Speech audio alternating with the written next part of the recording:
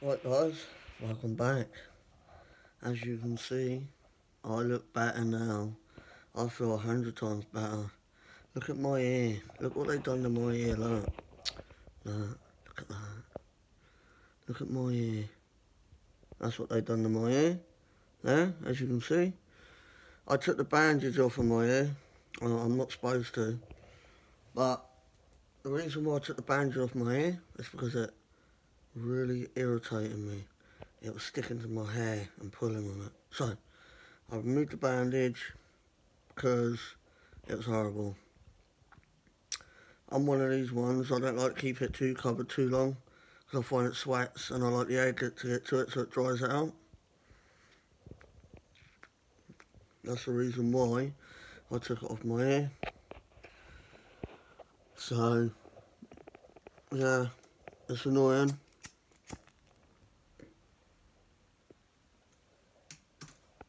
So therefore, I took off my ear because it's horrible, but I will cover it tomorrow, and then that way it'll be alright. But, as I thought I'd make a video tonight, just to show you my ear, of what they've done. And it was horrible pulling the bandages off because it's pulling my hair. But oh well. But, yeah. Still on antibiotics for it. What else? Ibuprofen, painkillers.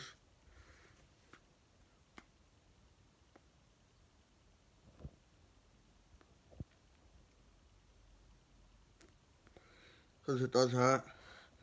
That's the reason why. And that's for my gearbox on my car. I'm going to be getting that rebuilt very shortly. I'm taking the gearbox out. Then I'm going to take it to the gearbox manufacturers, the ones that rebuild them, like put new cogs and all that in. And then I'll be putting it back in my Jeep, and then hopefully go from there. Nice weather ferreting. We've had a nice bit of snow this morning. Obviously, because of my ear problem, I can't go ferreting, which is annoying. But I will be going ferreting once I've sorted my car and that out very shortly. But yeah, so therefore, I will keep you all updated on that, and I will catch you all in a bizzle on my next video of me taking my gearbox out of my car, get it rebuilt, and then I'll video it, me putting it back in. So I'm going to let you go on this video. It's just a little quick catch up on my hair, on my ear side of things, and my car, and my ferreting. Can't wait to get back out. Need to get on and do a bit more ferreting before it ends. Not long now before it ends. Summer will be here before you know it. So I will be doing a bit more ferreting before that happens. I might go Thursday morning, depends on how I am with my ear. I might go ferreting, take a risk with the gearbox. It's only knocking a little bit, it's not too much, but third and fourth. So I'll just go from there. But yeah, I should go ferreting Thursday morning. We'll see what the weather's all about, and I'll get you posted up a new ferreting video very shortly. Keep watching, don't go anywhere, because there'll be more videos to be made of me and my funny activities. Ferreting, fixing my car, and doing other bits and pieces.